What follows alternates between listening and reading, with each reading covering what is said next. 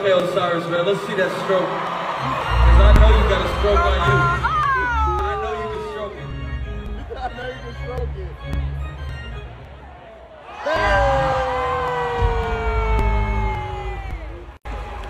What the fuck I like to see, man. YK Osiris is a winner.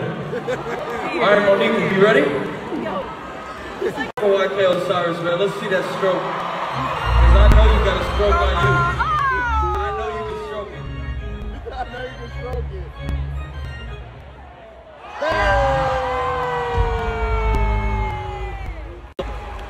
What the fuck I like to see, man. YK Osiris is a winner. Alright, Monique, you ready?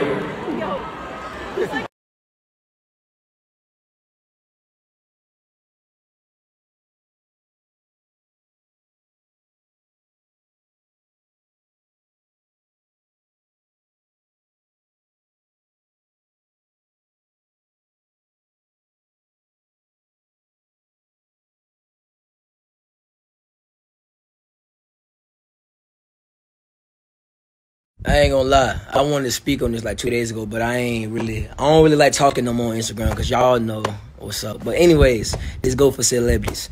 Be humble. So because you got 1 million followers, 2 million followers, doesn't mean you can just disrespect people and just feel like you can do what you want to do. Be humble. Respect your fans. Respect other artists. Like, for real. Like, bro, there's always somebody bigger than you. There's always somebody bigger than you. Always somebody that got more money than you. Be humble. Just because you got a couple followers, like, doesn't mean nothing. Respect everybody and treat everybody the motherfucking same. Period. I'm tired of seeing artists and they always complain about people taking pictures, people doing this. Bro, you a fucking celebrity. What the fuck do you expect? What the hell you think you signed up for? You going to McDonald's and people take pictures of you. Duh, Sherlock's. Like, bro, like, I'm tired of that shit, bro. Like, it's 2022, bro.